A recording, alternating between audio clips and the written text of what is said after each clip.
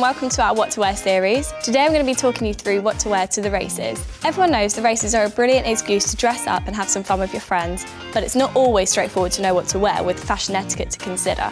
So I put together these looks to help you stand out from the crowd and look like a winner, even if your betting slips do tell a different tale.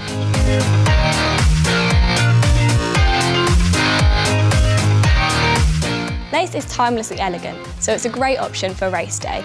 I picked this mocha coloured dress because it's a really nice subtle colour and it's going to earn you some serious style points. The dress has a simple but flattering style on the front, and there's a surprise cutout on the back. Cutouts can be a really effortless way to just show off a bit of skin and get that sexy edge, but the key to it is to make sure they're in subtle places. Keeping the accessories simple, I've decided to go for some silver stilettos and this really lovely soft clutch.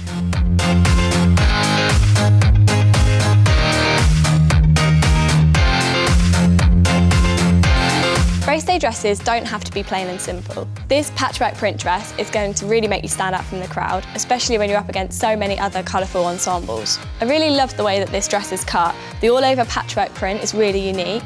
The slash neckline really defines the collar, and the midi length is really flattering. Just make sure that if you are going to wear a midi length, you definitely wear heels, as it elongates your legs and also gives you some killer calf definition. For bags, because it's so printed, you want to keep them relatively simple. I could either pair it with this tan bag to make it a little bit more casual, or gold to stand out.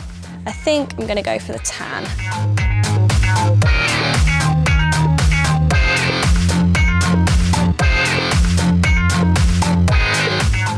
A jacket shouldn't be overlooked when you're shopping for a formal occasion.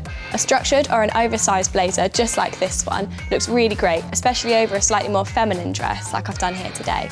4 colour blocks can look really stylish together, especially if the pieces are slightly different shades like this. The vintage style of this dress looks really great, even with this lower heel, plus your feet are going to be a lot happier for it by the end of the day. I'm also going to add this black and white printed clutch to give it a little contrast just to finish off the outfit.